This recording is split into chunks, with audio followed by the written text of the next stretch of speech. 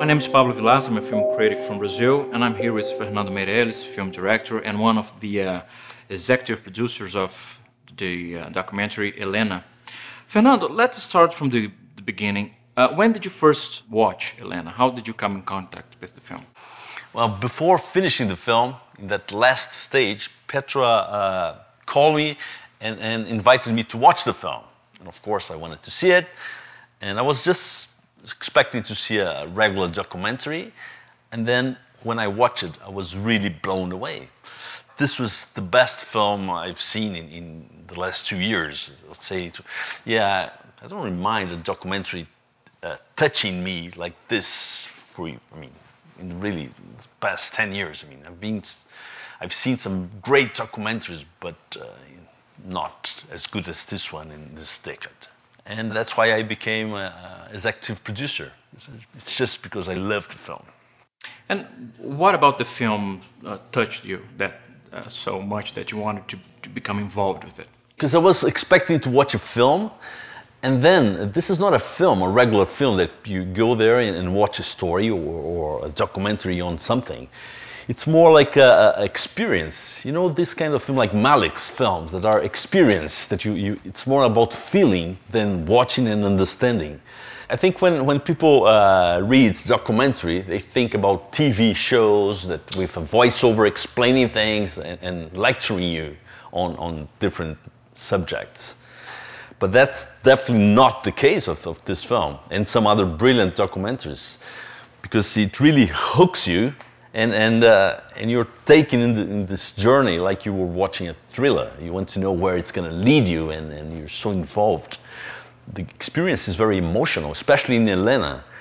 I'm not learning something, I'm experiencing something. And something that talks to me, it's very personal.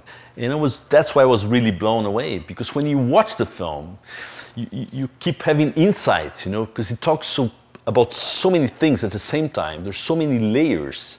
It's this kind of film that you watch and keeps you thinking and thinking about yourself and about the other and trying to put the pieces together.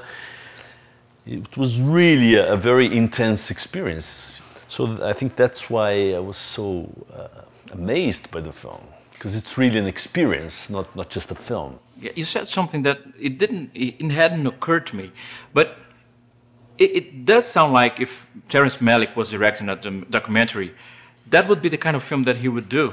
I think so, and I'm a big fan of Malick, and I think it has a bit of his feeling in the film, because it's very emotional, like all his films. Talks about life, about why we're here and the meaning of our existence, and very strong images. It's just, yeah, it could be like a Malick documentary with the same quality, I would say, because there's some images, very powerful images that are very related to what the story is telling you. It's really... And there's something that's very striking about the film. It has a very strong sense of atmosphere. It's very melancholic, also very cathartic. And it's through the editing and the photography that it involves the audience. How would you describe the roles of the photography and the editing in creating this atmosphere? Yeah, it's really a beautiful combination of different sources, because the film uses a lot of Super 8 that Petra found from her sister, VHS and clipping from newspaper, and she tried to bring all the sources of information she could. And so in the end, the film is like a patchwork of different kinds of textures of images, and then above all this, she creates her own images. I think she tried to create some images that would express her feelings. It's like our memory, it has different textures, and that's how the film works. And the fluidity of the film that you're mentioning, there's this striking resemblance between Petra and her sister and their mother, physically resemblance, and also the melancholy of all the three of the girls share. And sometimes you don't know if you're seeing Petra or Elena or their mother. And also that's in that sequence of the river, it all comes together. Yeah, it's true. Yeah, that's another thing that I liked about the film, because I mean, the genre is a documentary, but it really, when you watch it, it's like you're watching a feature, you know, a story. At some point, I thought I was watching like a road movie. You know, these kind of films that somebody needs to find somebody, I don't know, the murderer or the wife that was lost or the son, and then you just follow the guy, traveling to find the other one. That's exactly how this film feels. That's why it feels like a feature, because you see Petra in this road of reading diaries and trying to get material and talk to people to find her sister.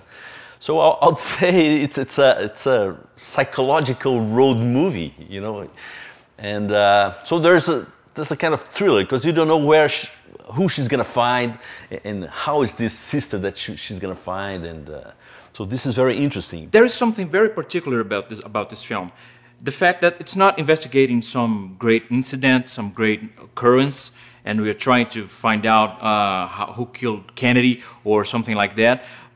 But it starts from a very personal point of view. It's a loss, a personal loss, and through the film, that private story becomes something that anyone can relate to. That's the beauty of the thing, because it's very personal, and it's a documentary, but very personal and very subjective. It's like when you're watching, it's like there's nothing that you don't really understand. You're just floating in this world of her mind, you know. It's a mixture of memories with this feeling of guilty and the pain of this irreversible loss. So sometimes things happen in our lives we don't accept. It hurts, but there's nothing to do, so you have to accept.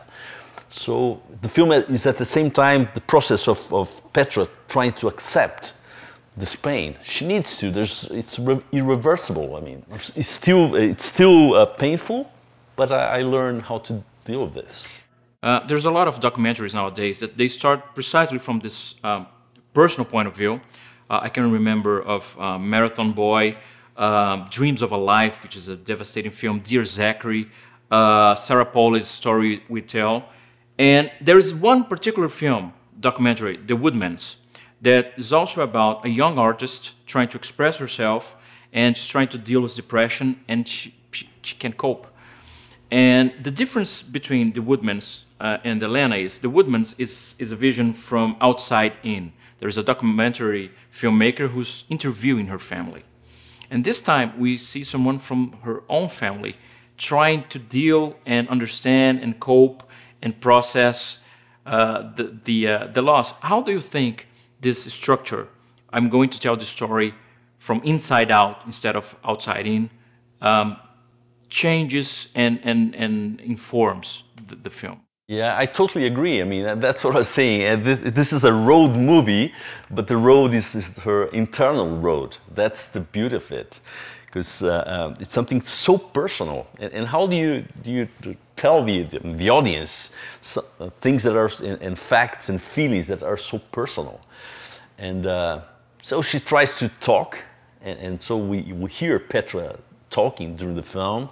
And she shows, I mean, old films, and she reads lines written by her sister, and she talks to her mother, or talks about her mother. It's really a mix of everything that is in her head. She's trying to expose all that she feels. I mean, it's like in this road, it's like we're in this car, inside her head, and in the window you see all these different landscapes, you know, Super 8 and videos, and we go in this journey. Yeah, we travel in this journey inside Petra's mind. But this is so well done. I mean, that you're really inside someone's feeling. It's really fantastic. And the music and the way the speeches are combined, it's really... So, according to you, if I'm getting this right, Elena is a thriller. A road movie. A road movie that was directed by someone like Terrence Malick. Yeah, that's... It's a mix of influences and styles, and... Yeah. Which is I mean, I want to watch that movie. A road movie that's and also all a thriller? that being sold as a documentary, which is, yeah, it's not a document. It's not a documentary. I think we should create this third genre of film. I mean, you can watch a feature, a documentary, or an experience film. This is more in this third category, which is experience, films that you experience, not that you... I think maybe that's what is missing. It's create this third, which is the kind of film I like better, you know, films that you experience. One of the themes of the film is her sister's yearning to express herself artistically. She feels like without art, life's not worth living. Yeah, she says that. Yeah. As an artist yourself, how do you... There's this anxiety of young people. I mean, she needs a solution, and there's no solution now, so there's no meaning, and she had waited a bit longer, but she couldn't, because she was young and she was anxious, and the film, that's what I was saying, the film has so many different layers, that it's so rich. I kept being reminded of Eduardo Coutinho, in the sense that Eduardo Coutinho was one of the greatest filmmakers, documentary filmmakers of history of movie. And he was very able to establish a personal connection with someone, or anyone he was interviewing. And in the movie, Petra is interviewing her mother. I mean, there's no, it can't be more personal than that. And she shows a kind of, she's very careful when she's interviewing her mother. There's a moment when she puts her hand on her mother's shoulders, like, can we keep talking about this? And it's a very painful moment, but then her mother, in the middle of a sentence, which is a very powerful sentence, she stops and says, oh, look at the colors of the leaves.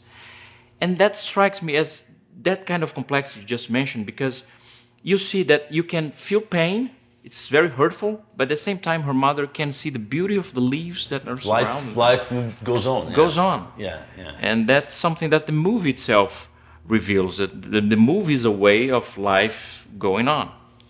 For a filmmaker to create image so powerful and so personal, how do you deal with that? I mean, it's very rare to see, you know, films with this that goes so deep into directors' minds and feeling. And but in a sense, it's also universal. Would you say that? Of course, I think maybe because it's so personal, touches everybody. Because she's talking about loss. I'm sure that 98% of people has lost people, loved people, and you have to deal with pain. So it's really about everybody's feeling, because we all, I mean, we all lost persons that we love, and we have to deal with this. We all have done things in our lives that we regret, but we have to deal with it because there's no way back. So I think everybody understands irreversibility and guilty and loss. This is what the film talks about. Of course, we're talking about this specific case, but you can't avoid thinking about your own losses and your own irreversibles, or the stupid things you've done and you regretted and all that. Yeah. So it's very personal. It talks to anybody in any country, in any place in the world. Yeah. It's a Brazilian documentary about Brazilian girls. They're trying to make it big. I don't know, in New York, but it's a Brazilian production. But it's not really Brazilian, is it? Yeah. When I watch it, I don't think it's a Brazilian film. Well, it's set in New York, spoken in English, and the experience. I mean, the main event happened in the U.S. But it's not an American film, because it's a Brazilian family, and I think it's really a universal film. You can't say it's a Latin film, not at all. A Brazilian film, no. It could be European. Yeah, it's really a universal, quite universal. So Elena was directed, written by a woman. We don't have that many women in directing positions and screenwriting positions, and especially not documentary filmmaking. If I had watched it without knowing Petra and without knowing who had directed, I would say it was directed by a woman. It's a very feminine film. I mean, it's the complexity of the way the thoughts goes and the way the flow of the ideas come. It's very feminine, very complex, so full of layers, and it's quite intense. I think men are much more rational. We're more on and off, you know.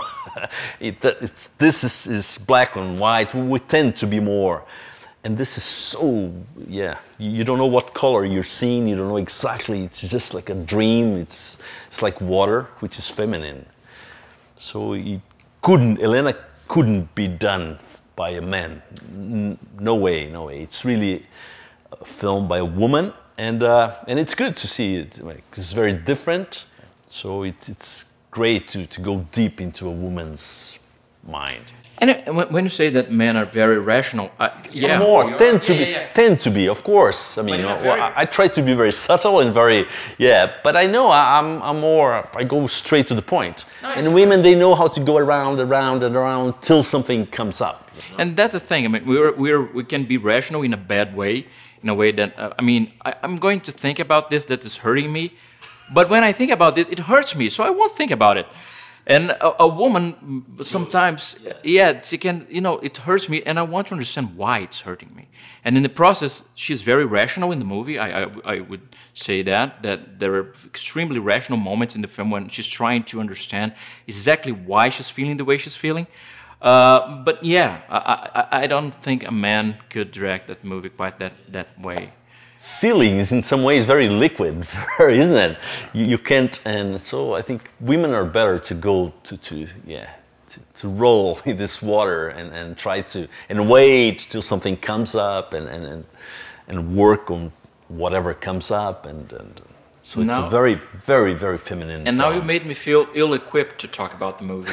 I think I'm not in a position to discuss. No, I mean, Elena I would never be able to create something like Elena. But I, thank God, I have the equipment to appreciate and to be blown away by it. Okay, Fernando, thank you so much, I agree with you. It's a very, very touching and it's a beautiful, beautiful movie.